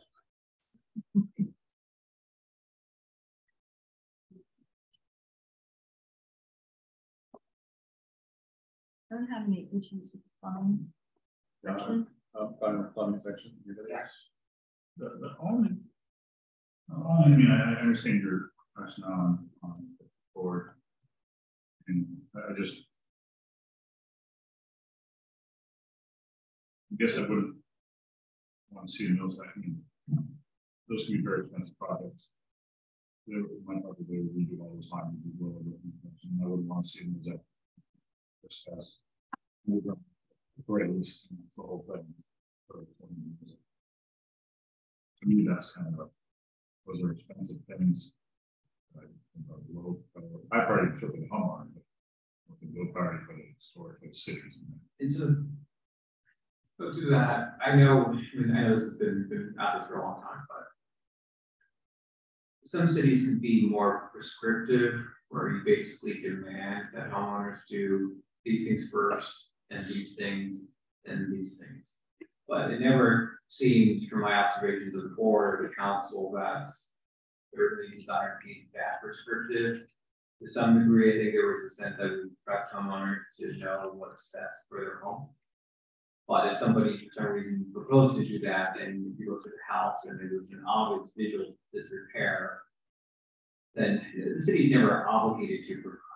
Even we have all these requirements, we're not binding the council's hands to. There is an exceptional process for somebody who's clearly making a bad faith application.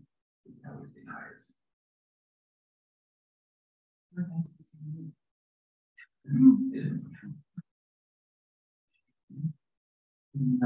Fire protection. Always remember one of our fire marshals saying the best way to save an historic house is to install fire sprinklers and stuff. So, very good point. Years later, so looking at fire blocking and fire sprinklers as an important structural integrity projects, as smaller smoke alarms, CO2 alarms for that. So on that last one, I don't see how installing a smoke detector would not help out the historical integrity of the house, because if it burns down, this falls under more of those just a relatively small cost. Okay.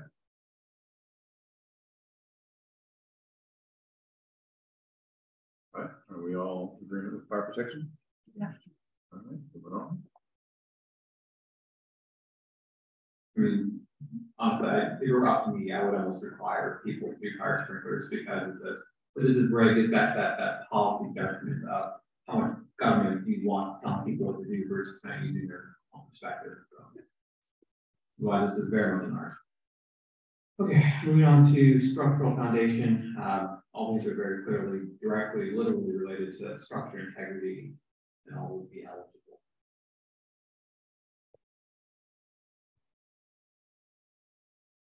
I'm in agreement. I'm in agreement. All right. Moving on to site features and accessory buildings. Most of this would not be eligible, has to do with landscaping, fences, separate buildings. Couple of exceptions though. Now we did talk about maintaining a heritage tree. So heritage trees are different. So the city protects a lot of different types of trees, and those are just protected trees, meaning you get a permit to remove them. There's a distinction between a heritage tree. So the code allows the Historic Preservation Board to actually designate any specific tree, not like a species, but actual one tree as a heritage tree. We have not done that, I think, in probably since I was an intern. It's not something generally people want to do because it really has no benefit other than just making it more difficult to remove the tree. Because now that tree is protected, even if it weren't otherwise protected. So in this particular case, if somebody had a large tree that was decades and decades old, counting on photographs or home, I mean, there's an argument that it's important to the property that if they were willing to designate it as a heritage tree, that could reasonably be seen as an eligible expense. And then number 71, this is kind of a general exception, not really finding accessory structure, but if there is an original accessory structure that is maybe important or integral to the history of the house, that could be something that could be seen as important to the historical integrity. We only have one Peter Drive, Carriage House, I mean. A rather comparable structure. Okay. There's an old. What was that? I guess any separate detached garage would be considered a carriage house in this scenario. I mean, I suppose if it were built at the same time as the house. Because you have a detached garage or something like that. Is that part of the original structure? No, it was built in 1933 when the house was moved to its current location. So it's not as old as that. This would also require homeowners to document that it was original. Good. Everybody okay? I'm okay. All right. Hold on. If 66 were in place in 1907, we'd still have a tree on the site of Psycho Donuts that David Roosevelt planted. And now it's in Los Gatos. Okay. Now, interior remodels, it's pretty clear from the council's direction that just remodeling your house, new appliances, countertops, none of that's going to be eligible. But we did want to include kind of a minor exception for some restoration work. So if there are period details inside the house that generally are not otherwise protected by the city's historic preservation requirements, but if a homeowner wanted to repair them, like stairways as well, that those would be eligible. Refinishing the original wood floor, so you have to maintain the craftsmanship that otherwise would be lost if they just decided to just remove those features entirely.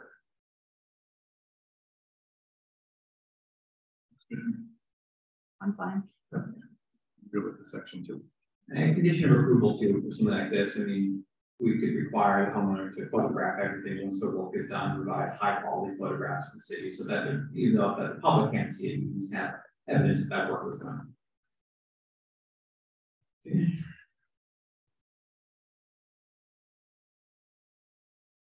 This is the drainage and water protection, so different ways that a homeowner may need to protect their home from water, from regrade the house, and so on, a vapor barrier, sump pump, flashing, all generally important to maintaining structure integrity. I have no issues with this one. Me either.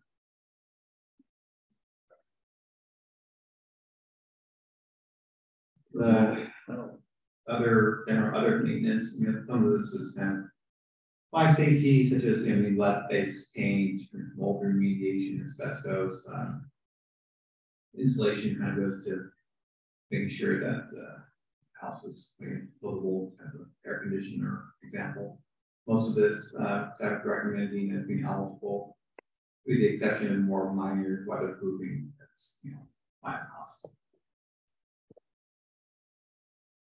I have no issues with this section.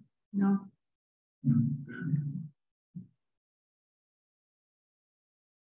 And that's it. Awesome. So if no one objects, I'll open it up for some questions from the audience. Do you want to clarify? Yeah, do you want to clarify how many minutes they'll have to ask questions? Yeah. But if you come up to the podium, just state your name and your address.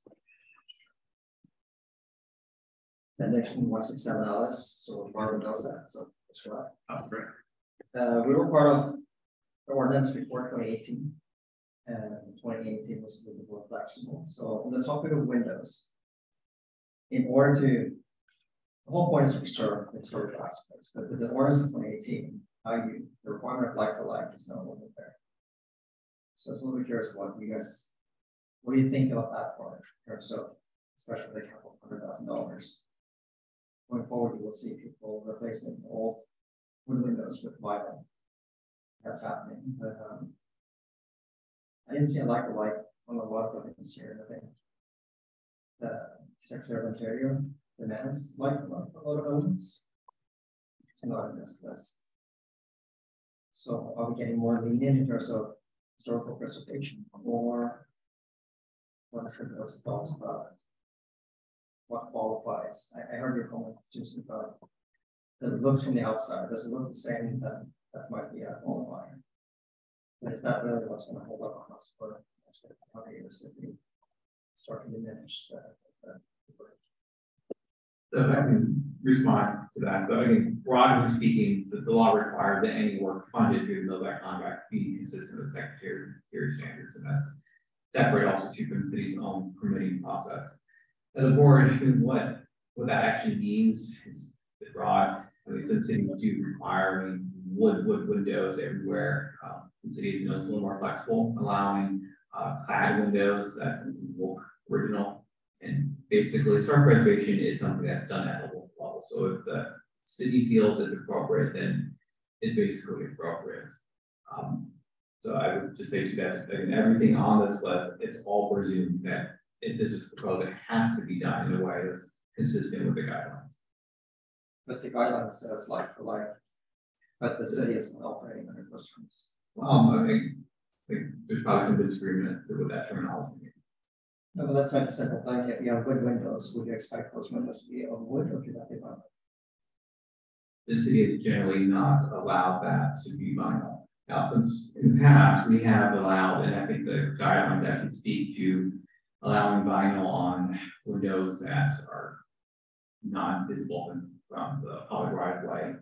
And this is also, and then this really crosses more into the permitting thresholds of acceptability. But it's all to say that there will always be a case by case evaluation in contract. These are so broad guidelines that will then have to be looked at on a specific application. If somebody comes in with an application and they want to just install vinyl windows everywhere, that likely would be denied on the basis that it's not consistent with the guidelines, and we would also unlikely approve it under a permit process anyway. I don't know if that answers your question. Yeah, it does. I just add though that there's three things here. What this board approves for a project. There's what's eligible for Mills Act, and there's what are going to be high value things. Obviously, somebody restoring wood windows is going to be high expense. Obviously, that's much more compelling for a Mills Act application than somebody who's taking out wood and putting back. Right? So I think and also because these criteria apply to all sides of the house, we have much more strict criteria for the front of the house and the back of the house. So I think to Daniel's point, they all factor in. If you're coming forward and you're saying we want to restore all wood windows to the way they were in 1920, that's going to be pretty compelling. Versus we're going to take all the vinyl windows out. But also, if you're saying the front windows are going to be wood, but the back, because there's no original heating in the house, and those we want double pane and we need to use vinyl, they're not ineligible for your application. In other words, the application could have that type of criteria and it would fit the application. Whether the city approves it or not is another story. I just hope that Mills Act is a little bit more stricter than other parts of it. Second, last question would be for existing contract holders. How would this be effective for them at one point in time? So that is noted in the staff report. I can speak to it. So we have 11 contracts, and they all will not be anywhere near consistent with the HUD program. So most likely what will need to happen, because they all have 10-year work plans, but they will all need to be evaluated come the close of 10 years. We have 3 contracts that were approved in 2013. So those contracts probably went into effect in 2014 in terms of tax savings. So we'll need to address that. So most likely what would happen is what we're recommending for all future contracts. Basically approach those owners saying your contract will run out. And the city intends to issue a notice of non-renewal unless you come forward and demonstrate that you spent more money than you saved under this new criteria, or you have future projects, and then basically extend your contract further. Because we can't just let those 11 contracts just be out there forever. Right. Thank you, Daniel. Just a follow up on that. So the work plan that, for example, we had for 10 years, that stay intact for the remainder of my period, or what the changes you make now impact that before the work plan. So yeah, your contract is good for that full 10 years as agreed to. So 2027 we'll have a conversation. And then you're saying that in 2027 it rolls over for another 10 years, depending on what's. Yes, and so in 2027, that would be an example of where we would need to discuss if you have more work to do, or if you spend a lot more money on outdoor work and you need more time to recoup the costs.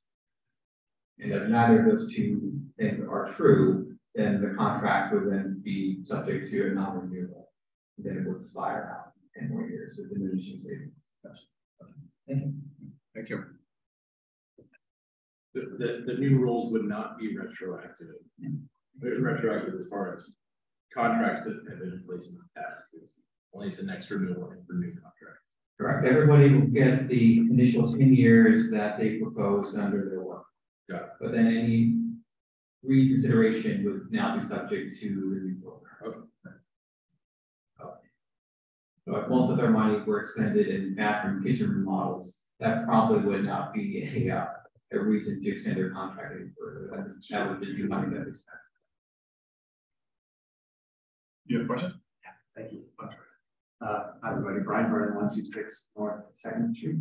I don't agree with the last part of the presentation, and this may be a term of art, but when the references to whole house, whether it's with respect to electrical or plumbing, over time, our house folks have done this part of the piping, that part of the piping, have to break down the walls to get the sum, so that hasn't been done. Uncle Jerry did this section over here. I assume that whole house doesn't necessarily mean the entire house, but rather a substantial part thereof. I don't know if that's true. If it is, I didn't know if it needed to be clarified, but maybe, I don't know. That's a good question. Yeah. This one. Most houses don't have electrical work done over time. So if you have new components years ago, I think the idea is you're taking people to the stage if you're going to have a kid, it's going to be or substantial remodeling of the house. They're not going to say that you see what the idea is how almost every house is going to be able to fence. So the idea is doing a whole house project versus a room. I mean, we could more clearly define what we mean by percentages, but like to some degree, you don't want to necessarily be too prescriptive either. And this is where there will always be kind of that case by case evaluation. Yeah. Right, makes sense. Did that answer your question? I also got instructions from my wife about a broader comment tonight, but it sounds like this is not the time to do that. Oh. Is that right, or is that okay? I don't think so. I mean, it's very general. She and I are always of one mind, of course. So she said you can feel free to throw me under the bus when you say this and say it's my opinion, but she wanted to thank you all for all of your work on this. also encourage you to think about keeping things on the simpler side rather than the more complex physical implementation for homeowners, but certainly for staff also. It'd be a huge time suck. Sort of how to interpret more simple rather than less simple. I don't know. But simply a general spirit that she wanted me to convey. So anyway, thank you everybody. Fair enough. No, fair enough. Thank you Thank very much. And we started this, it was we want to have it rigorous with lots of checks and balances that are not onerous to the homeowners, to staff. You don't have to put it in once they're there, they're pretty easy to do. And because of that, the city cover a lot more on site, which we are on the road towards that. And so the idea is that a lot more homeowners benefiting, and there's some rational. It's not, you know, you win and you get voted back to product and then the cost. The idea is that that everyone who's doing this stuff is hopefully eligible and will ideally be able to bring that to person. So that's the goal. And so I think that's where, to Daniel's point, we had some applications in years ago, and A, they weren't judged against one another, so it's just kind of up or down, and B, they had a lot of stuff that was really unapproved. Nothing to do with this sort of thing. So I think this is really going to make it so easy, hopefully, that a homeowner can the application with the criteria to say, hey, that's exactly what we're doing. Have a pre-inspection, so the city staff now said, oh yeah, this is the kind of stuff we encourage people to do. So when you pay your $1,600 and put your application in, you feel really good that depending on how large the pool is, you will get a Mills Act. It's just year one, perhaps maybe you won't because there are too many applications, but you're really in queue, which is before it was really. And you are witnessing probably the most nuanced, detailed, and lengthy meeting that we've ever had, and so that future meetings can be more streamlined. That's why we're down in the weeds. I mean, yeah. Hi, my name is Lem Lloyd. I'm at 155 Alice. So, yeah, first of all, I appreciate all you guys' work on this and the staff as well. I moved here to Campbell from Barbara Peninsula because I really liked the historic aspect of the town and the different structures. So that's really kind of what drew me to this area. So I think the time that you spent and having worked in government myself in a voluntary capacity is really great. I wonder though, when I hear about the structural aspects, I wonder if the intent of the Mills Act is also to have it be so that people want to buy these homes and want to have them livable for their families. So while I think that the emphasis on the structural piece is very well done, I wonder though, you know, you have to have it, as you might have a few comments, livable inside, because you are buying a historic property that if you didn't have those restraints, it would be in a sense perhaps more valuable if you didn't buy the historical property, because you'd have more rights to do with the land and things like that. So as a person who is trying to be a steward of historical property, I feel kind of like you're giving up something from an economical point of view anyway, because you're limiting yourself in terms of how you can use that land or the ability to resell it in the past. So things like, but even just like landscaping, my yard is just wood chips. There's nothing in my yard. And it looks, I think, awful. And I can't imagine that's what it looked like 100 years ago.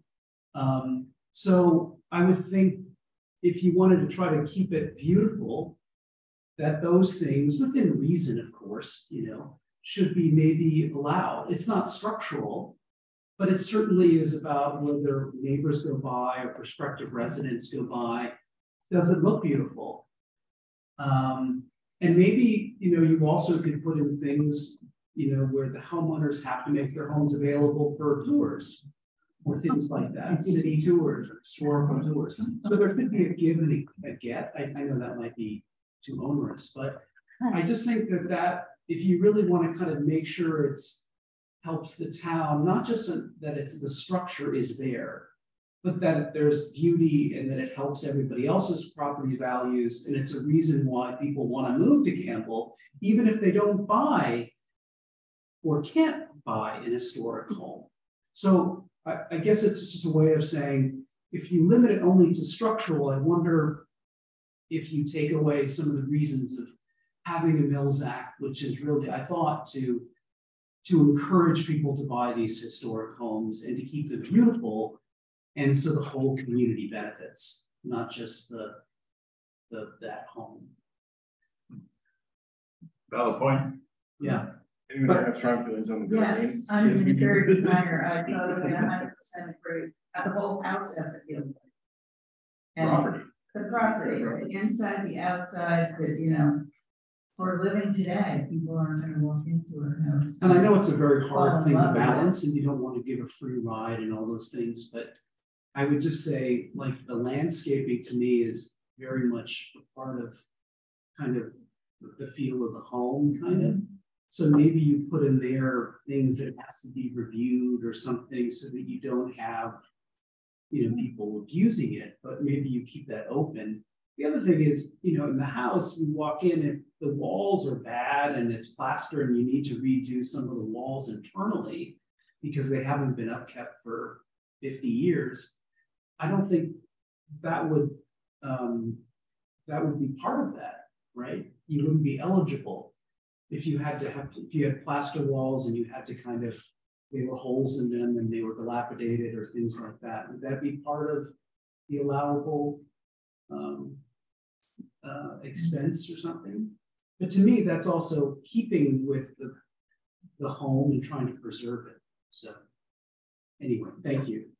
Well, just one comment on that, because I think Campbell is very different than a lot of our surrounding cities, that we really focus on the exterior of the house and the street facing the side of the house.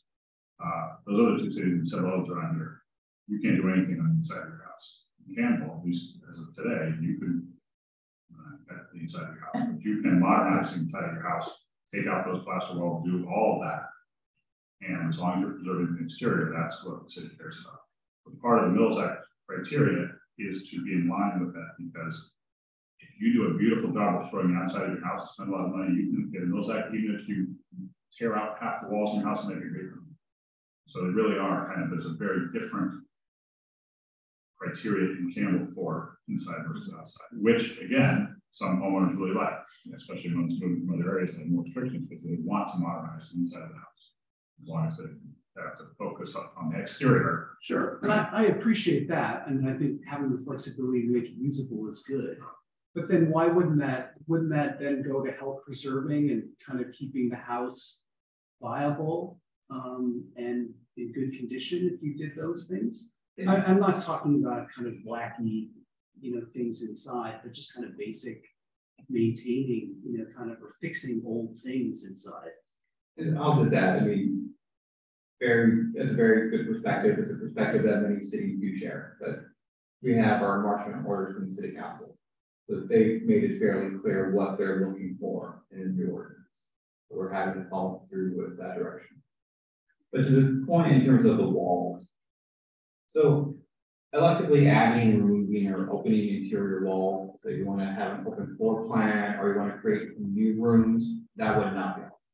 Or you want to punch a hole in the wall, connect your kitchen to living room, not helpful. But if you need to reinforce the framing of those existing walls, that would be helpful.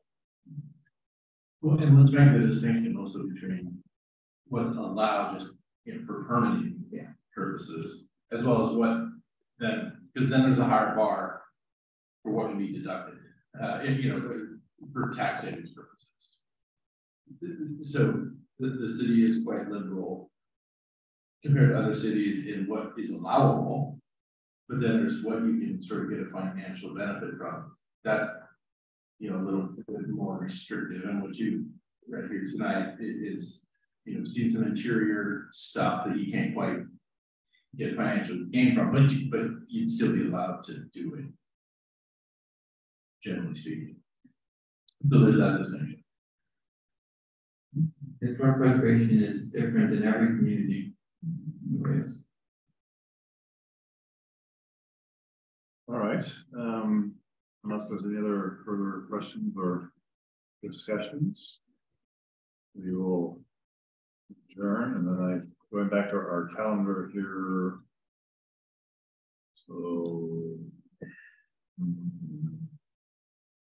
right now it's February 28th.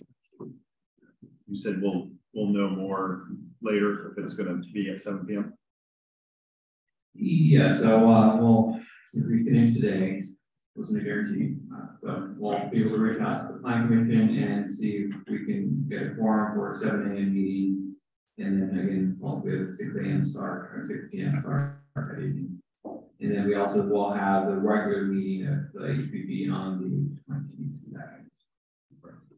At the joint meeting with planning, are we going through everything we've discussed the first 3 sessions with them, or is there kind of a reduced composite? Here's the 3 points that we want to bring up to them. I should have asked that question before. Yeah, I think I'll need to write a memo that doesn't highlight a summary. Obviously, we won't be able to get into all of it. I mean, it was fine. I mean, for the most part, the planning commission won't really have much of a role. The planning commission, they have no role in those acts. They will not have a role in fines or penalties, because that would be a recommendation, I believe that would be imposed by the director, appealable to the city council with recommendation by HPP. And then in terms of permitting, planning commission will not have any purview on residential properties, which will either be decided by, principally would be decided by either staff directly or via the HPP by recommendation. So their purview is still relatively limited to just commercial buildings that happen to be on the HSI. So for the most part, this doesn't really affect them.